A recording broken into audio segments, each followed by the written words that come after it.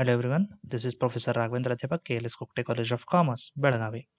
So in today's class, we are going to study about the derivatives market. Okay, so what is this derivatives market?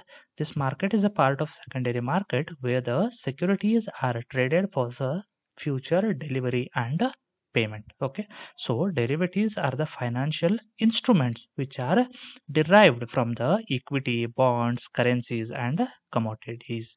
They are used by the companies, firms, and investors to protect or safeguard from the risk. Okay, so in this market, price will be fixed well in advance, and on the same price, future transaction will take place, by which fluctuation in the price and currency etc. will not affect on the transaction. So in simple words, we can say that what will happen in the derivatives market? The derivatives market में क्या होता है? The parties will come into the contract well in advance regarding at what price they are going to sell it in the future. Okay, for example, we already know that in front of US dollar our rupees will fluctuate, right? For example, sometime it will be 65, 67, it will go up to 70, and again it will come to down 64, 65, 63, like that. There will be a fluctuations, right? So by which what will happen, the prices of the goods whenever you import, the price will fluctuates, right? So to avoid the such fluctuation, what will happen, both the companies come into the contract. What will be the contract? This is that if today's price of US dollar is 65 rupees, okay, so 65 rupees in front of Indian rupees, correct? So the next period ke liye, that may be for the next 3 months or 6 months, so with the same price they are going to continue their transaction with the same price without any change in the currency or without any fluctuation in the currency.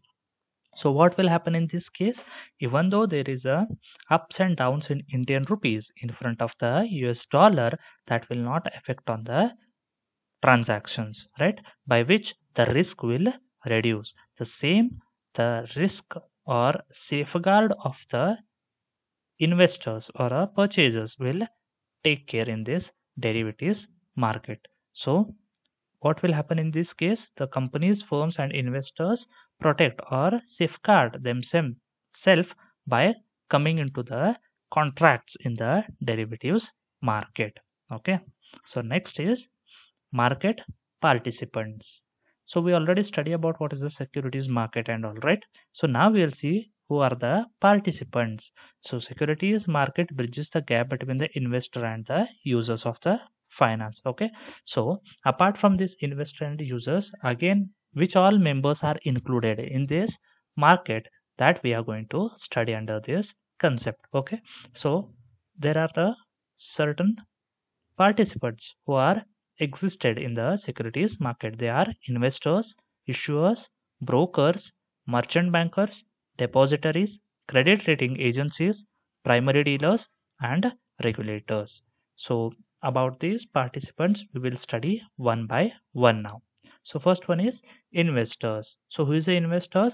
The investor is a person who wanted to invest his money in a proper manner by taking the certain risk and with the expectation of certain return. Okay, so in simple words, one who purchases the shares, bonds, or any securities in the market, he is known as a investor, correct?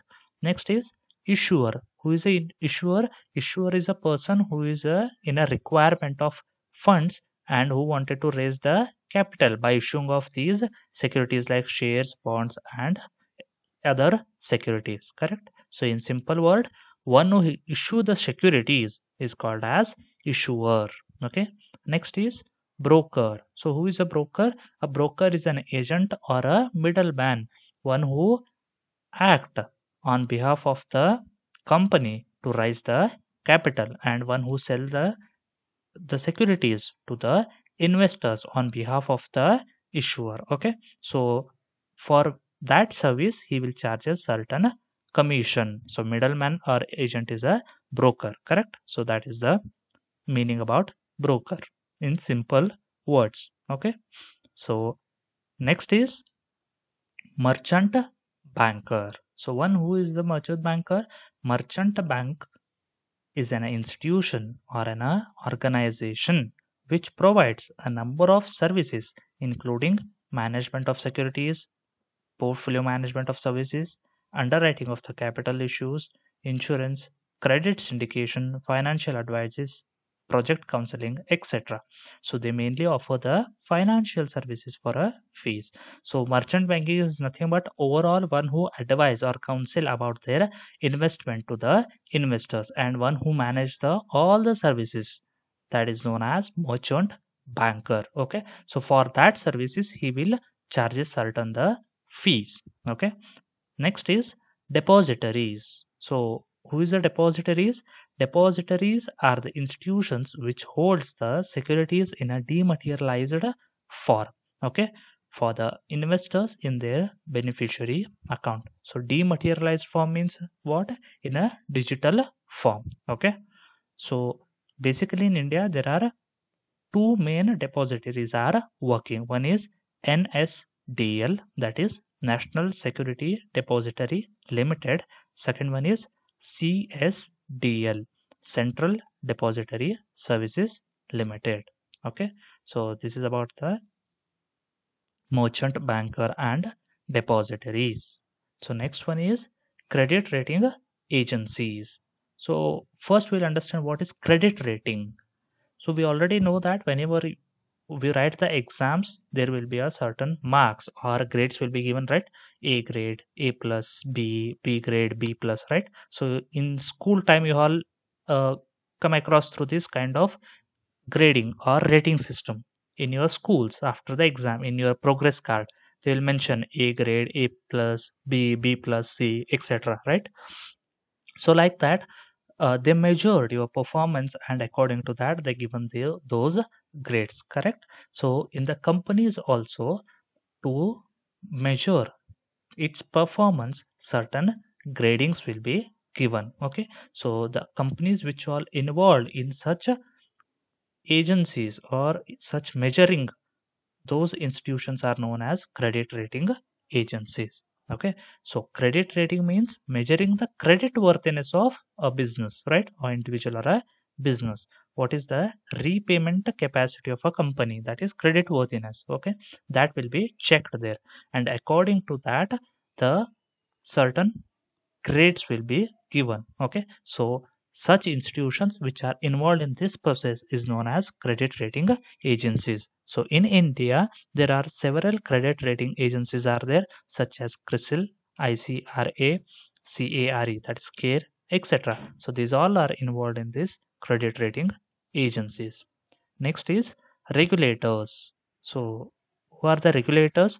Regulators are the bodies which are involved in the supervision of the security market. So what regulators will do?